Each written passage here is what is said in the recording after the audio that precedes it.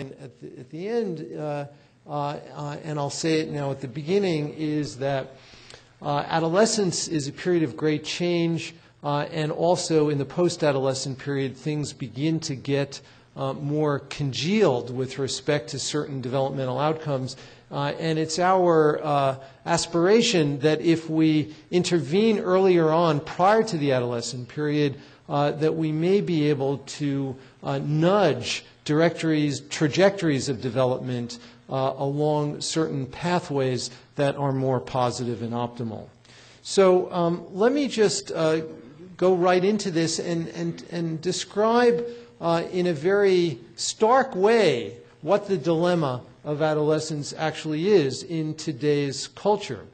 So puberty is occurring earlier and earlier, yet cognitive development, and particularly the development of brain systems that are absolutely essential for regulation, are more strongly correlated with age and with experience. And so what this results in is a longer period than ever before in human history, where the development of certain neural regulatory circuits, particularly in the prefrontal cortex, are lagging behind pubertal development. So the interval between the development of puberty and the maturation of certain brain systems that are critical for regulation is longer today than it's ever been before in human history. So what's the evidence for that? Well, let me show you a couple of slides just to walk you through this. These are data for a 100-year period. They end in 1960. The curves are even more frightening when you look in the modern period. But I wanted to show you a 100-year period. And this shows data for different countries: Finland, Sweden, Norway, Italy, the UK, and the USA, beginning in 1860, going to 1960. And what's plotted is the age at which menarche begins. And what you see is that there's a progressive decline in age. And what we have today are individuals beginning the onset of puberty at age 9. And so that is happening in conjunction with the fact that, and I'll actually just show you this slide first, in conjunction with the fact that maturation of brain systems, and this is the white matter in the prefrontal cortex, which is absolutely critical for both the regulation of emotion and the regulation of attention, and the blue line is the curve for males, the red line is the curve for females, and it's showing the maturation of these white matter systems in the brain, and they are not fully mature until the mid-20s.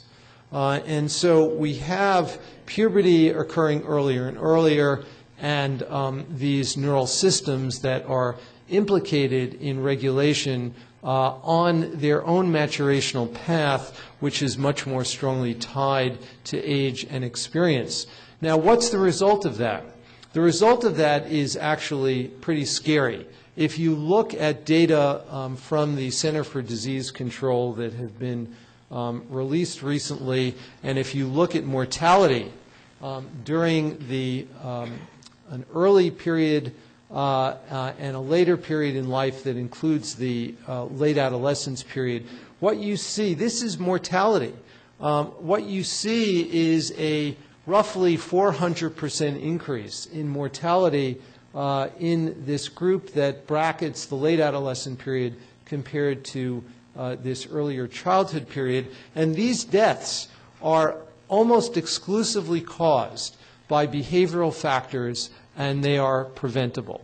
They are deaths caused by substance abuse, by drunk driving, by violence, and suicide, other related characteristics.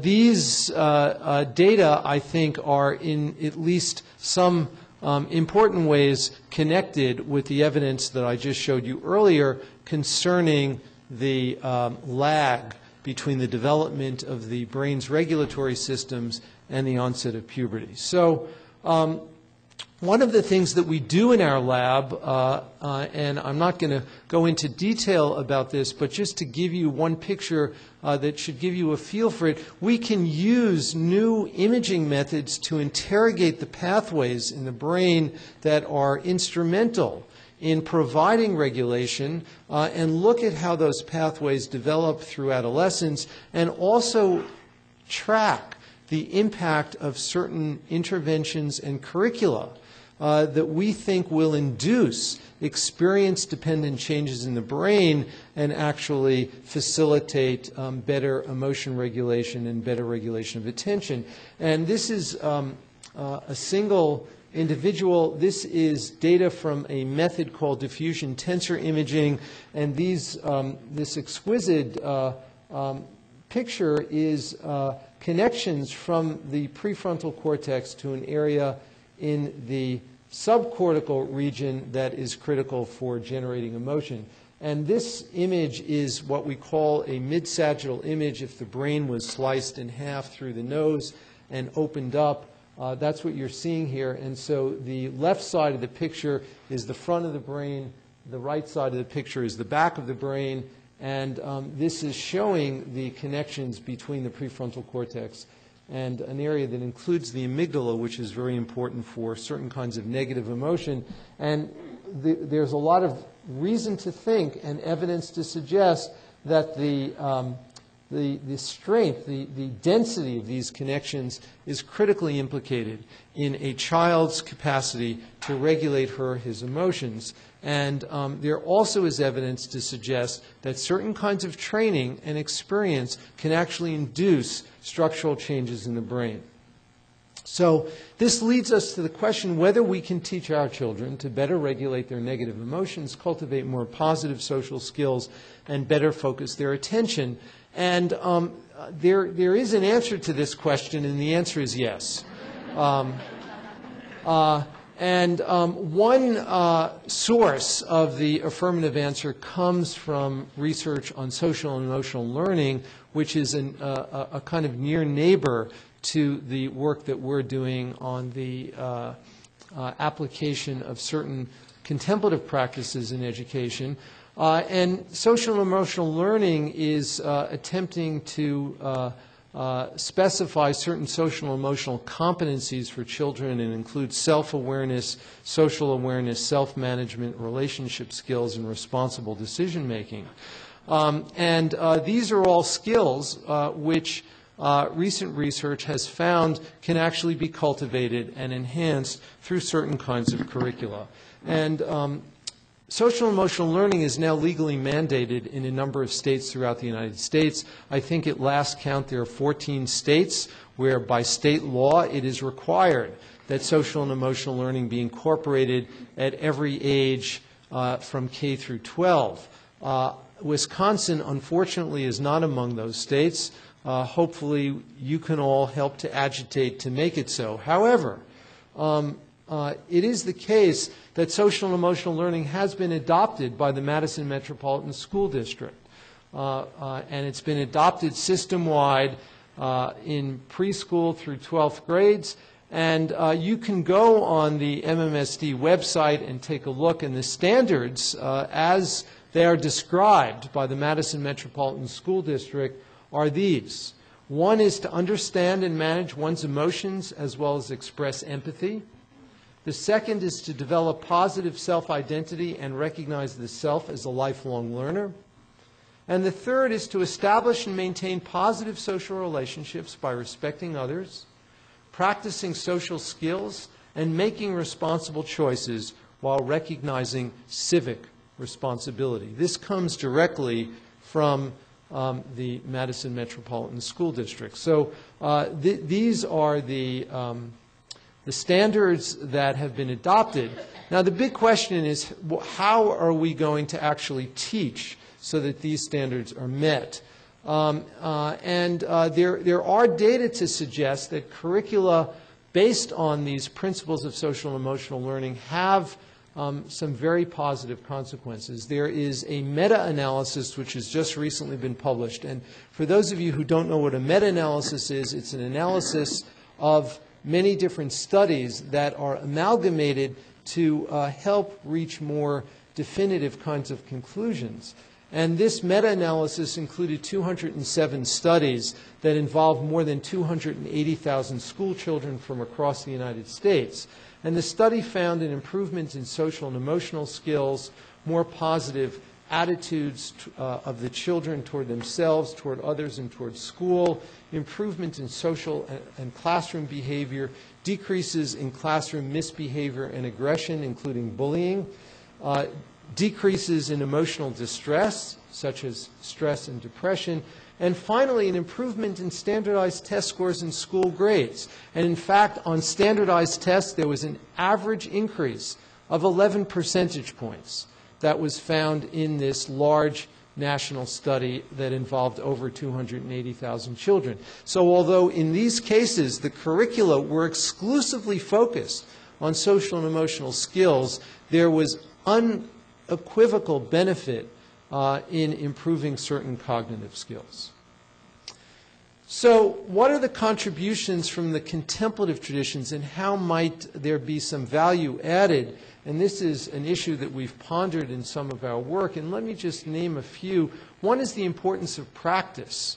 One of the things that we've learned from both the contemplative traditions as well as from modern neuroscience is that if we want to cultivate more positive habits of mind, practice is required. And continuous practice is required. And so none of you would ever think that if you engaged in a program of 8 weeks of physical exercise, once a week or twice a week, that you would then enjoy the benefits that might accrue from that exercise program if you then stopped exercising after the 8 weeks. Of course that wouldn't happen. And it's the same with these other kinds of skills. These skills, in order to really inculcate them as habits of mind, require practice. And that's something that we've learned, again, both from the principles of neuroscience as well as from the contemplative traditions. In some of the contemplative traditions, there are what's been called the four immeasurables, and they are four qualities of the mind, which we think are best regarded as the product of skills that can be enhanced through training. And they are loving kindness, or the wish that others be happy, compassion, which is the wish to relieve others of suffering. The third is sympathetic joy, which is wonderful to practice in the middle of a competitive academic environment, which is the experience of joy in response to others' success and joy. So, you know, when your colleague gets a really important paper published in a very prestigious journal, you know, the typical response is, oh, that's very good.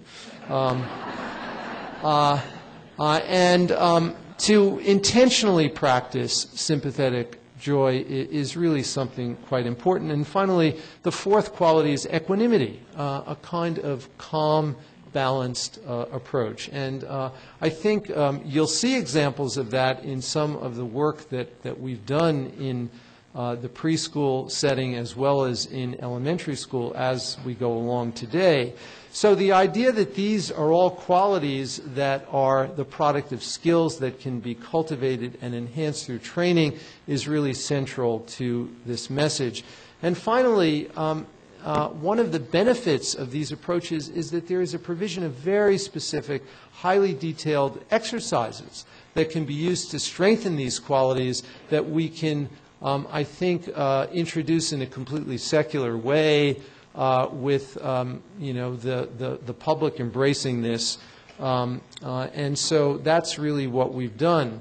I'm going to skip this in the interest of time and just end by saying that to catalyze and focus our efforts, we've launched the Center for Investigating Healthy Minds, and the vision of our center is to create a world through research and outreach in which healthy qualities of mind are investigated and valued. And our major activities include basic research, translational research, which you'll hear about today, outreach, which you're all participating in right now, and training the next generation of scholars who will continue this work as we go forward. And these are some of the translational research activities in which we're engaged, and you'll hear about a number of them today. And I encourage you to learn more by checking out our website, investigatinghealthyminds.org. And so I think I'm ending exactly on time, which is rare for me, but let me end also with really what I consider the most important slide, and there's not a day that goes by without me very intentionally pausing and just reflecting on the amazing opportunity that we have and the gratitude that I have for the people who are really doing the work. I just sometimes have the opportunity to get up and talk about it, but these are the people who are really doing the work, and you're going to be hearing from a number of them today, and we will introduce them as we go along. So thank you all very much for coming this morning, and there will now be a few minutes for questions, so thank you.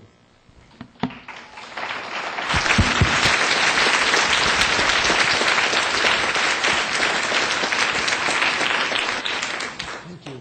Questions? Yes, please. So, obviously, a lot of your work is focused very specifically in parts of the nervous system, et cetera.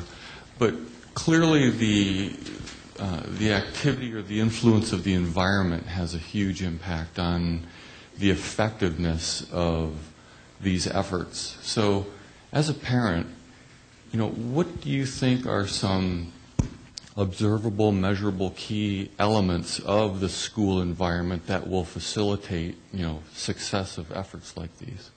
Well, I think that from my perspective, and we'll hear from the real experts who are in the school soon, I'm just really a rank amateur in lots of ways at this.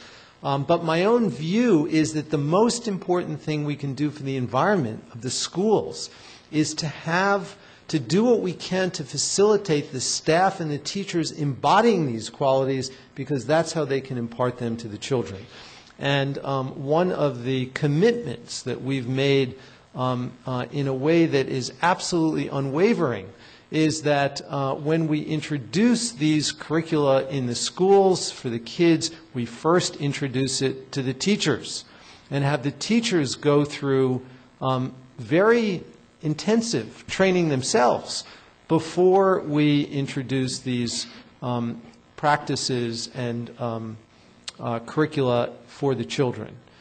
Because it's very important that the teachers be able to model this kind of behavior themselves if they are, if we have any hope of, I think, having our children learn and embody these skills. So the most, in general, I think the most powerful kind of teaching is through social learning, where the adults in a child's environment embody the kinds of qualities that we hope to impart.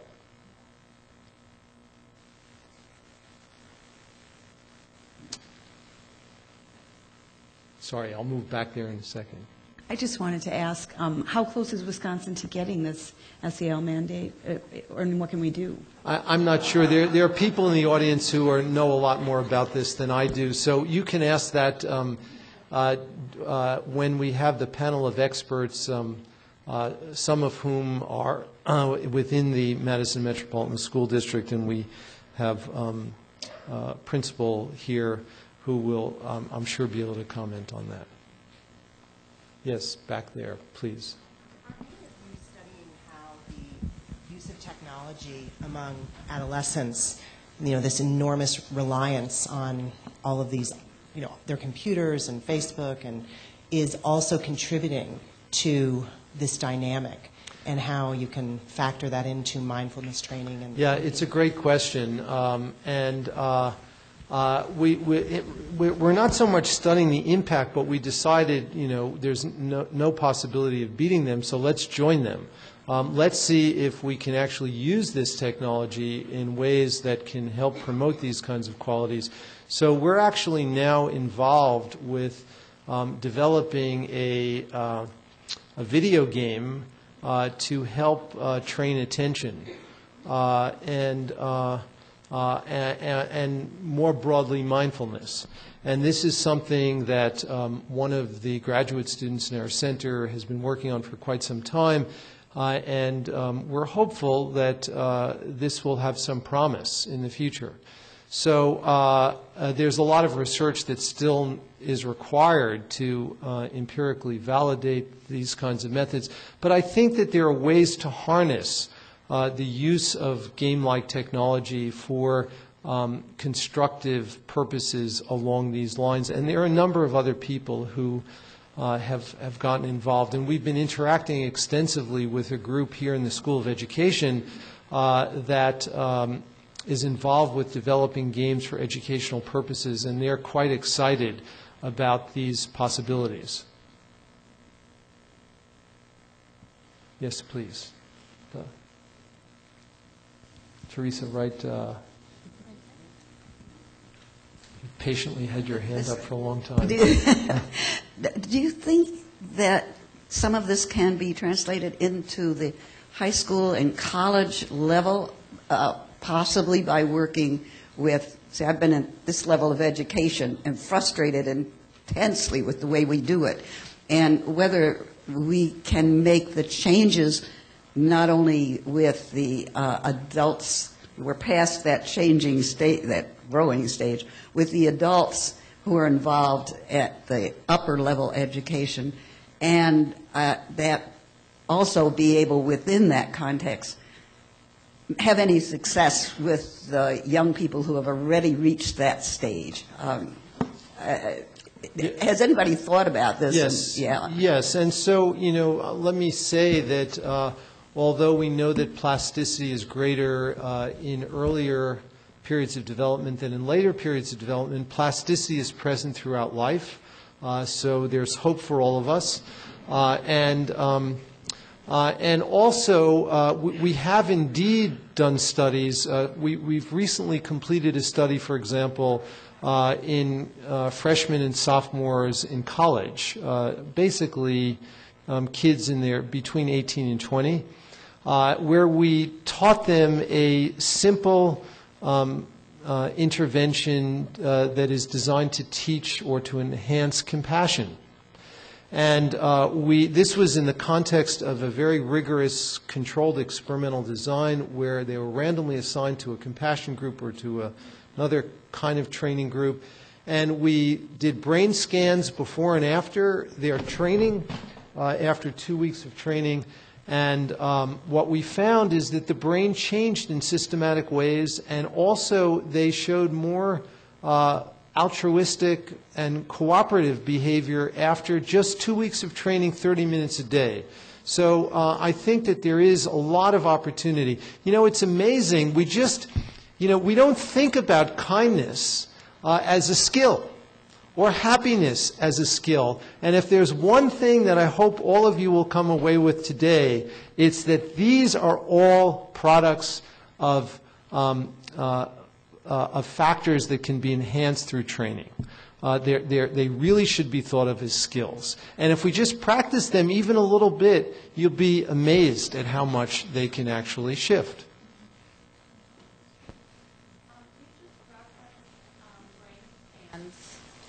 You just referenced brain scans, and after the 2 weeks in that, which type of brain scans did you use? Functional MRI.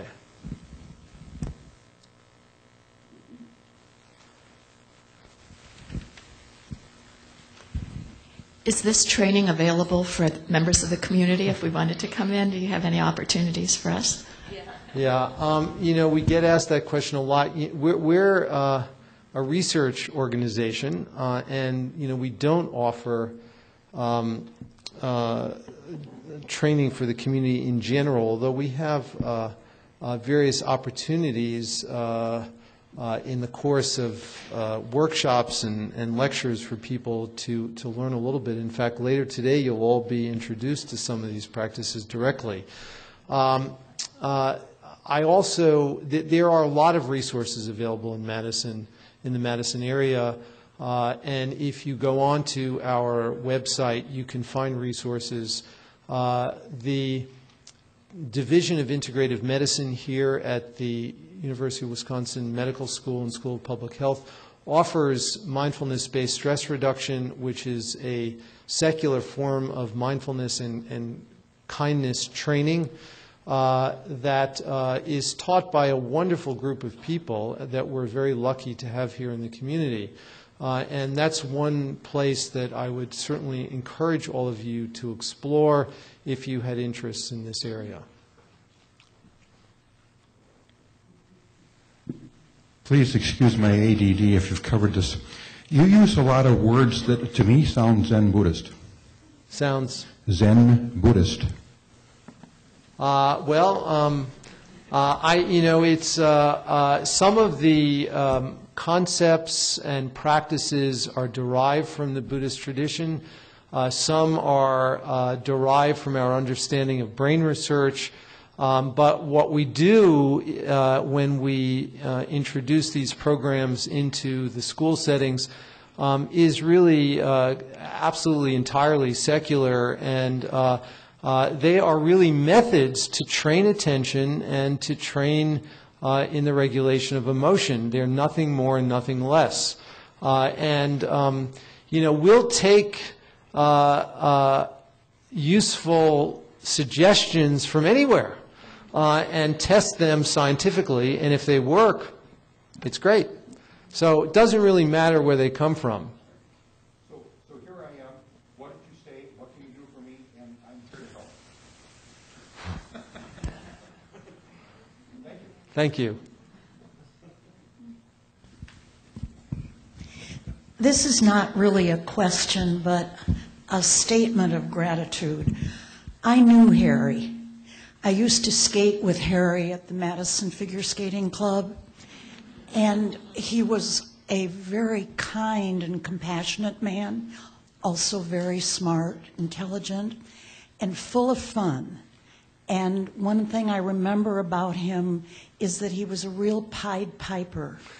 The children at the skating club used to follow him around just to talk with him and be with him.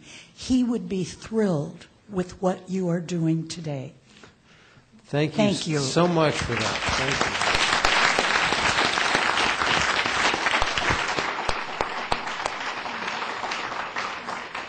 Thank you very much. Okay, one or two more questions. Please, in the back. Yeah. So you were talking about the 2-week study and how 30 minutes a day for 2 weeks was enough to cause people to, have more compassion, kindness, whatever. How long did those effects last? Did you follow up afterward to, just how plastic is a person's brain? This is a question we've gotten frequently, and the answer is they won't last unless people continue to practice. The evidence that we have clearly suggests that, particularly with people who are just beginning to practice. And this again goes back to my comment about physical exercise. You wouldn't think that 2 weeks of physical exercise that you do will then produce benefits that will last for the rest of your life if you stop exercising after the 2 weeks. So the same thing with these other qualities. You've got to practice them on a regular basis. It's not so hard to practice them. And the goal of introducing this very early on in the curriculum is that when you practice it enough, it becomes spontaneous and automatic. And so every time you see a person, you'll just be, you'll have a kind of automatic stance of wanting to be helpful, expressing gratitude, kind of basic civility and kindness, but it'll arise automatically. And that's what will happen with longer-term practice based on the little bit of evidence that we have. But there's still, a lot more science that's required. And we do not know what the optimal kind of dosing of these training practices are. We don't know what the minimum practice is that's required to sustain these benefits. Those are all questions which require additional, much more systematic scientific work. Mark, well, you can be the last question.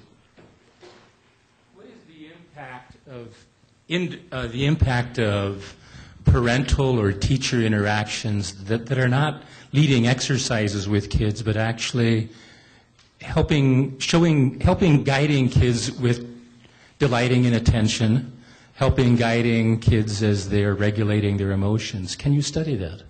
I think it can be studied, and my own conjecture is that they're enormously important. And this really goes back to the response that I gave to an earlier question about the environment and what the most important features of the environment are. And I think that probably the most important features are the embodiment of these qualities in parents and teachers themselves, and just through how they do things, who they are, their presence will communicate and teach children in a very important way.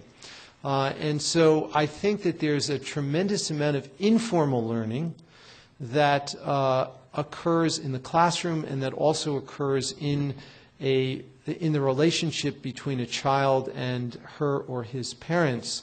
And this kind of social modeling, if you will, is very, very powerful. And there's extensive research at a neuroscientific level showing, mostly done in animal species, non-human species, showing that the kind of behavior that a parent expresses toward its offspring has an enormously important role in shaping the brain of the offspring and shaping it down to the level of gene expression. That is, the way a parent behaves toward its offspring will actually induce certain changes in gene expression in those offspring, and those changes are extremely consequential for the behavior of the offspring. So I think a lot does get transacted in those kind of informal ways, which is why we think it's so important when we offer this kind of curriculum to children, we also offer it to teachers and ideally also to parents.